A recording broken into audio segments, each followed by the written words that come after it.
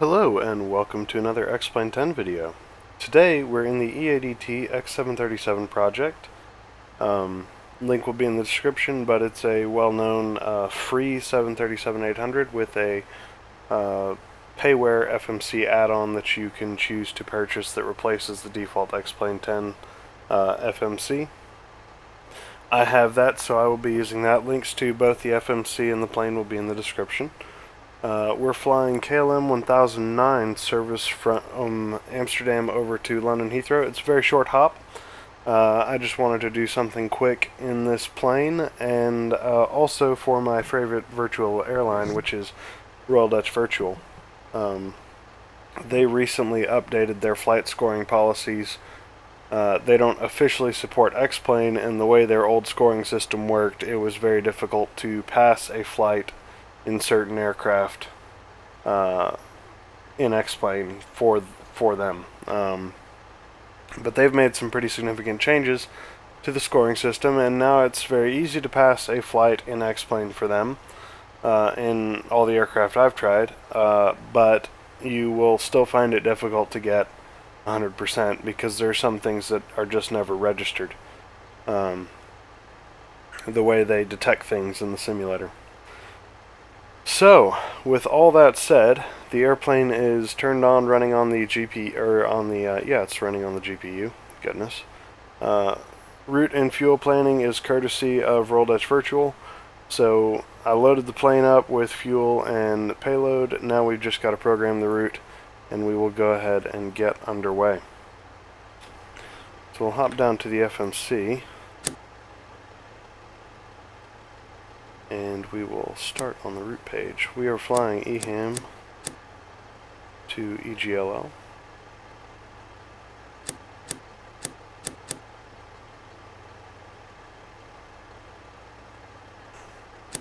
We will activate and execute that. Our departure out of Amsterdam will be off of 24 because I'm lazy, and that is the closest runway to us. Well, now that I say that, it's probably not. It looks like instead we will do...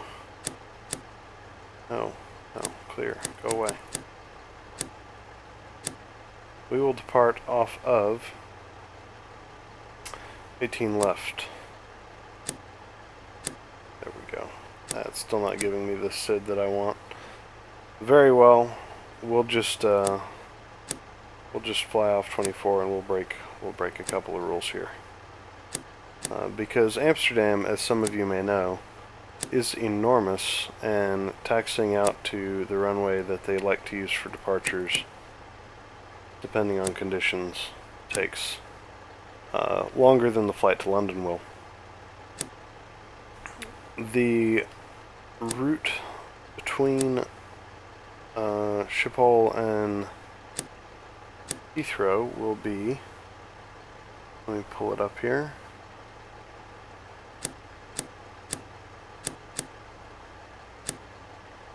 UL980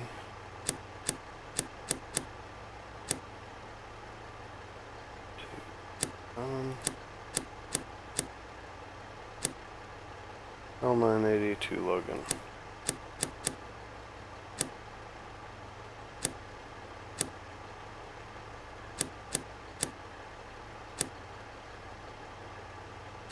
And our arrival into Heathrow will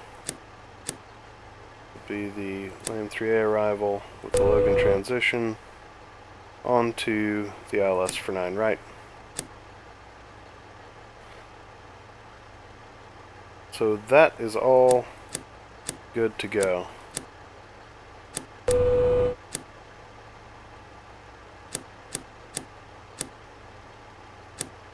Go back to the init page here. I'm just going to put in 1 for reserves, cost index of 30, and our cruising altitude we will do 32,000 feet. Transition altitude in Amsterdam is 3,000 feet. We'll take an assumed temperature of 20 degrees, flap 5. Now we have our takeoff trim and our V-speeds. Come back up here. First, before I forget, we will set, let's see, 141, 156 in the MCP, which is V2 plus 15.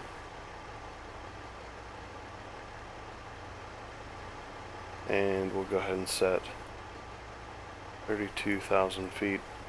32,000 feet is high for this short a flight. It'll basically make it an arc if we even actually get to 32,000 feet. But it is what it is. At this point, I'm going to go ahead and start the APU.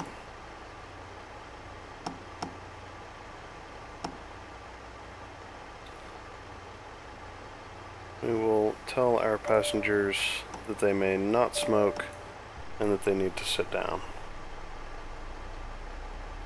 And we will close the doors.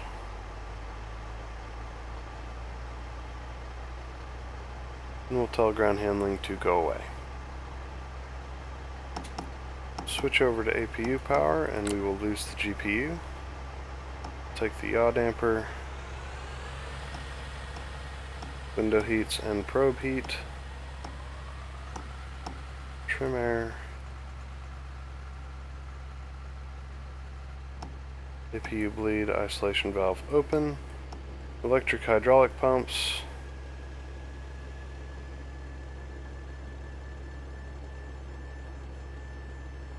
we are in pretty good shape all around.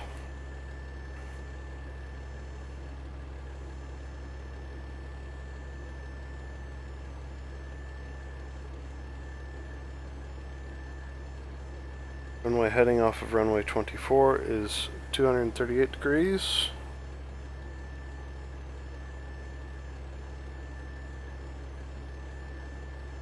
And with all that done, I do believe that we're ready for pushback. Double check that the doors are closed, and they are. Shut the packs off. We will call a tow truck. And we will get rid of the other ground handling vehicles. We'll take flight directors. Let me get the weather. I've switched to the NOAA plugin because I can hit a button and get a MEDAR in the sim, which I like. QNH is 1026.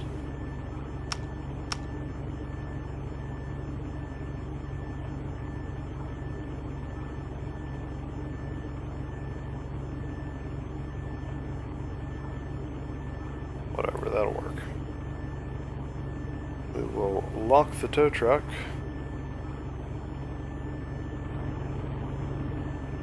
We'll take the other fuel pumps.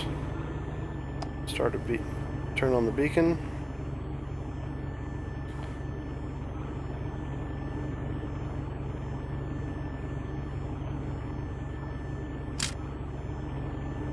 And we will start our pushback. We will start engine number 2.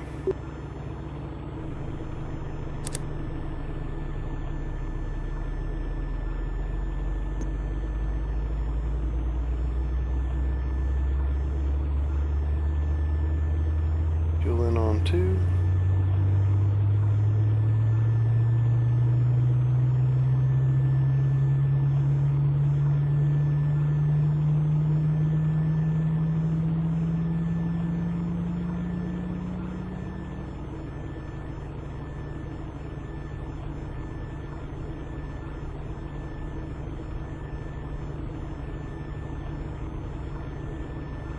Take traffic and terrain. I don't think the terrain radar actually works, but we'll turn it on anyway. And over here we will take traffic and weather.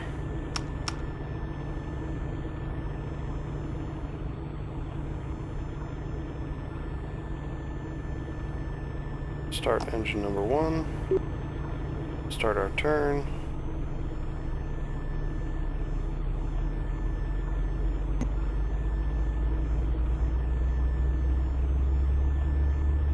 Put the fuel in on 1.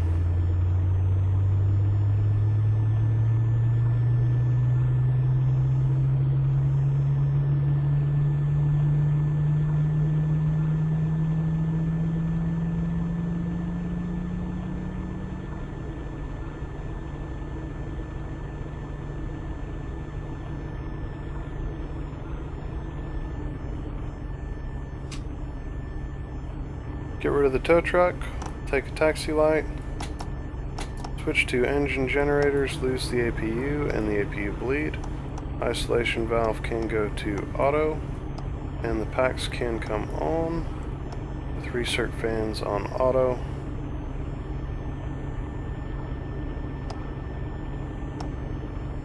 We will take flap 5, get rid of the tow truck. The trim is 4.75.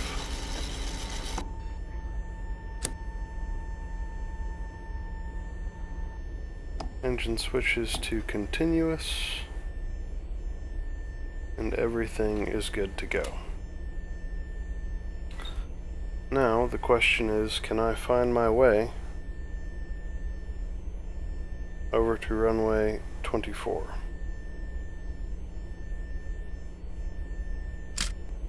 The answer is we'll know shortly.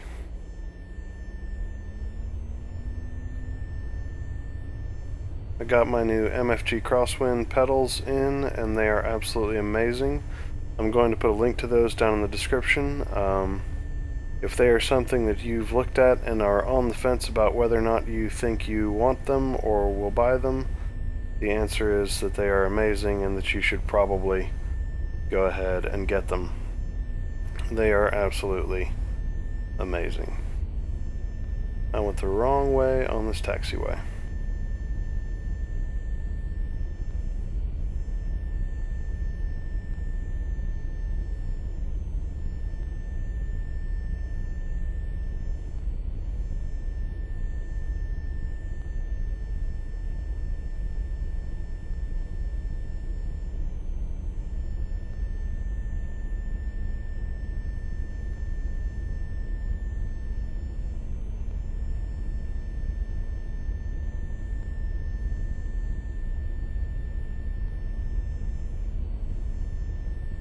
And I went the wrong way on this taxiway. Well, the right direction for traffic, but the wrong direction to get to 24. So we will turn this thing around and go the right direction this time.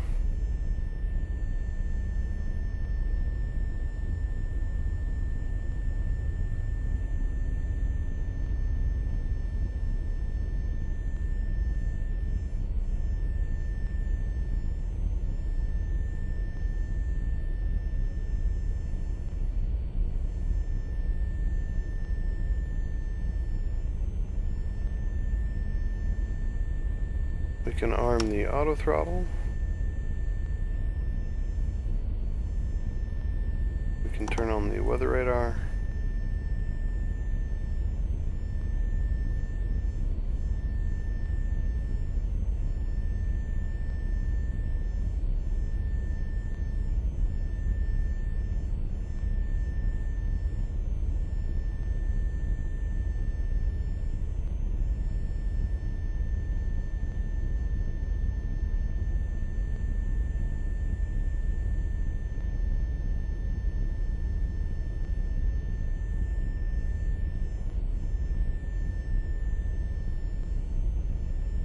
And here we are at runway 24. And we'll go ahead and take the landing lights and turn-offs, and we will take the strobe.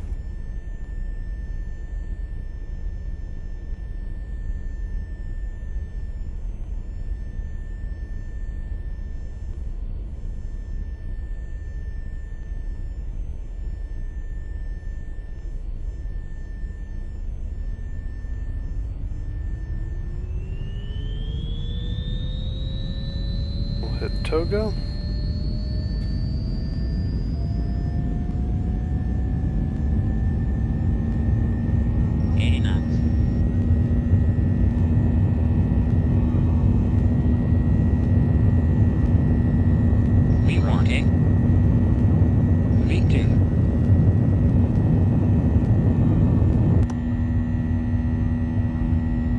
Positive brake, gear up.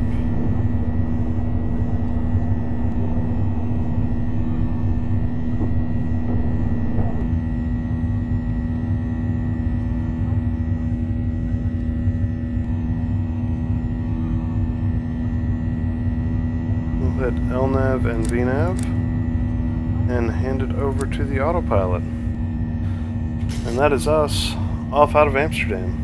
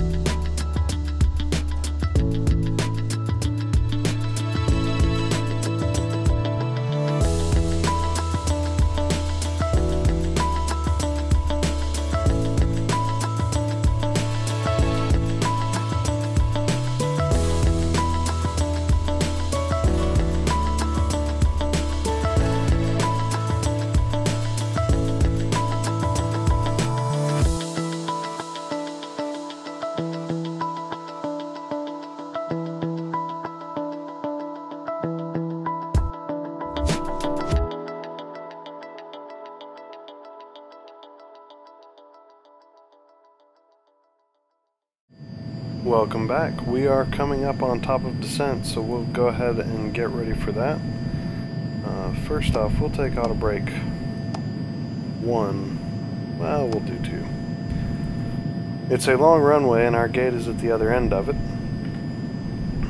but we still want to get out of the way of traffic as though we were flying on line, which we aren't.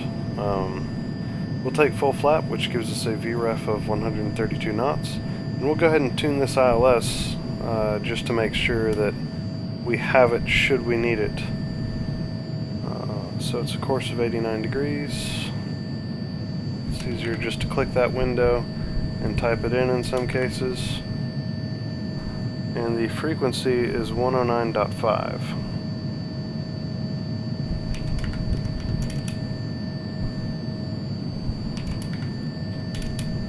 So we've got that in both the navigation radios. We're all set up in case we need to use the ILS, which we shouldn't because the weather is nice. At least I think it's nice. We can go ahead and check that.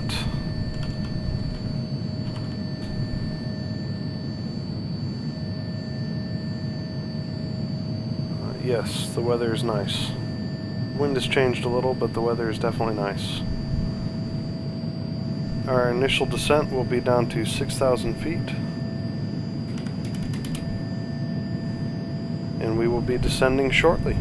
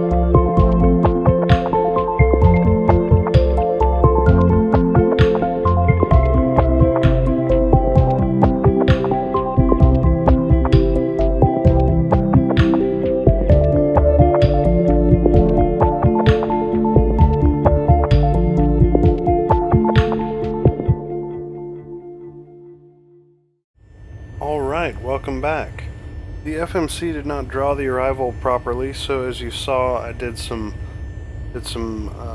corrections to it there and flew the approach according to the chart, which is what you should always do, which I usually don't pay attention to those things. But I did this time, so there you go. Anyways, we are about to turn final onto 9 right into Heathrow. Everything is looking pretty good. We will decelerate further after this turn and start dirtying up the airplane, and then we'll put it on the ground.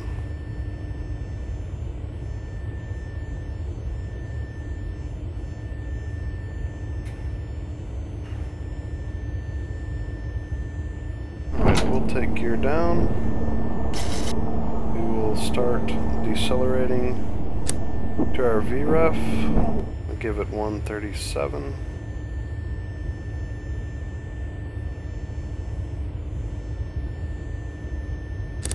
We want to capture the localizer. We'll take flap 1, 2, 5.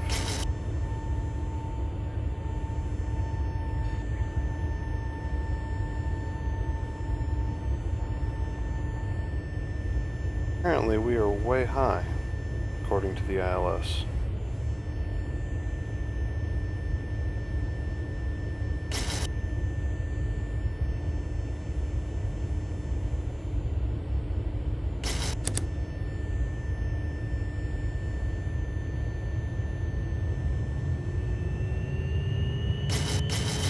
See if we can't try and catch that glide slope there. Speed brakes out. We are very, very high, goodness. And I don't like that crazy oscillation it's got going there. Tell you what we'll do.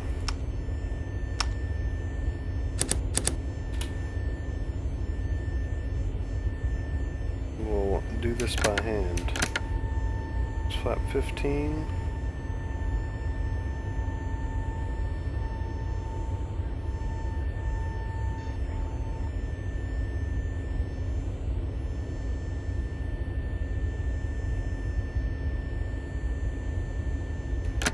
$25, $30.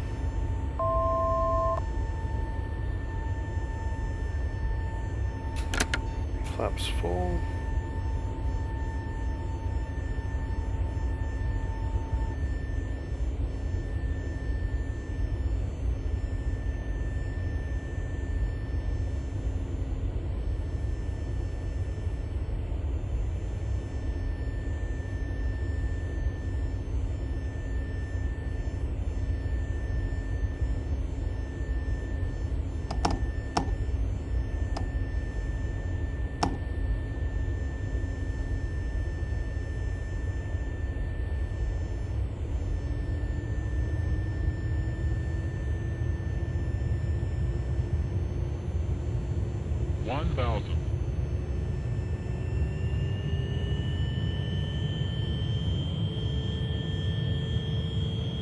That's looking much better.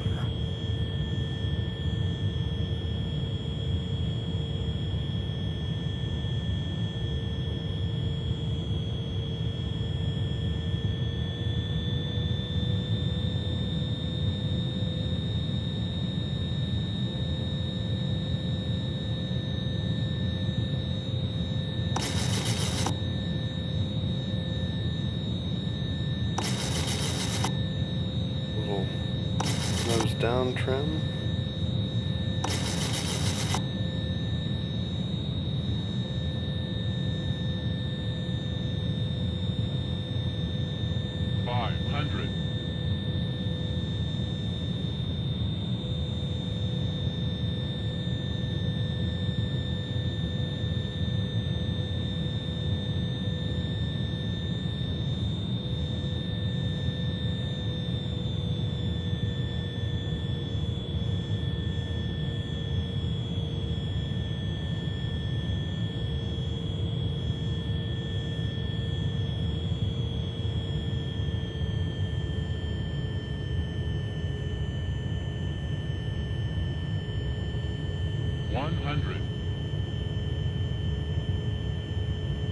50,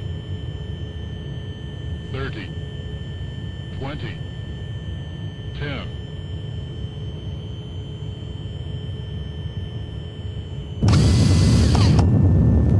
Reverse.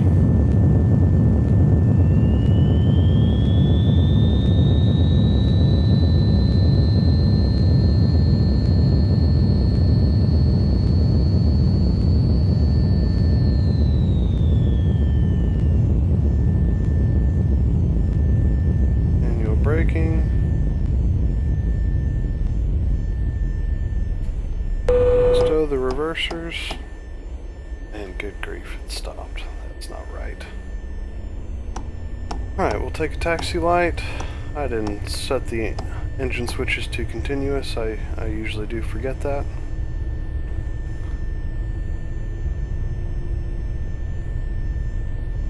Bring the speed brakes in. We'll bring the flaps in.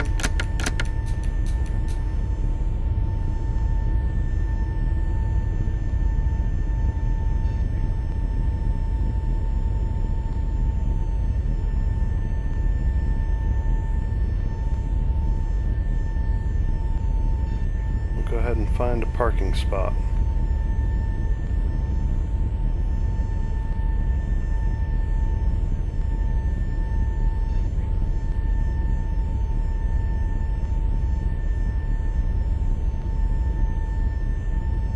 We can lose the strobes.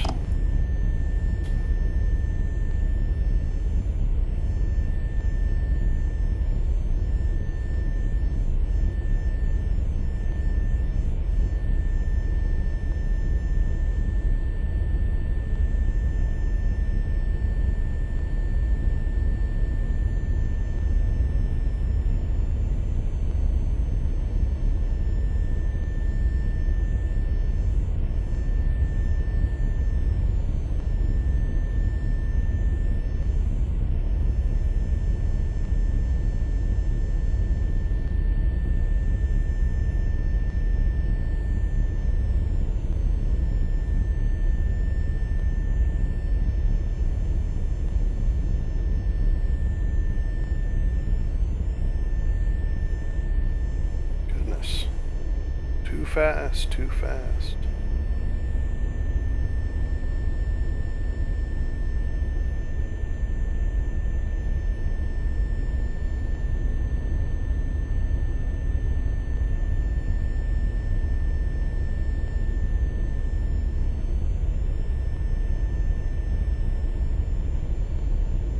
We'll park here at 424.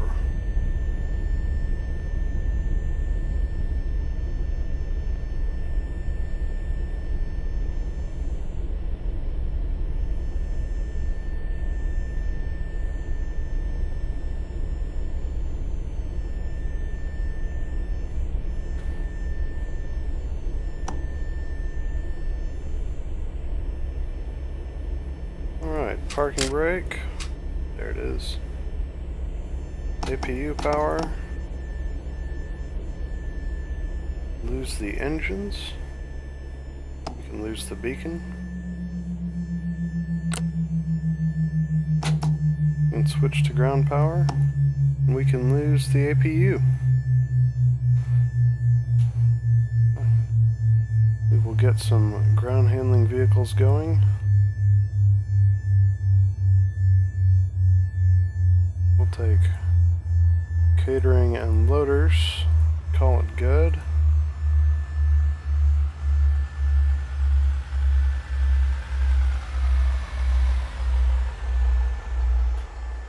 Alright, this has been KLM1009 in the X737 project, service from Amsterdam to London Heathrow. Real short hop, but wanted to plug for Royal Dutch Virtual a little bit. Go check them out. I'll put a link in the description. Check out the MFG Crosswind Pedals. They are an absolute delight to use. So much more comfortable than my previous pedals, which were Thrustmaster T-Flights, which are plasticky and kind of junky. But they are still a great entry-level kind of option. I had to get something because I switched to a Thrustmaster Warthog, which does not have a twist stick, so you have no yaw control on the Thrustmaster Warthog. So you have to have some pedals. descriptions or links to things like my computer specs, X-Plane add-ons, all of that kind of stuff, rendering settings are all in the description, so please feel free to go and check those out. Leave me any comments that you feel like. Like the video, subscribe to the channel. Thank you so very much for watching, and we'll see you next time.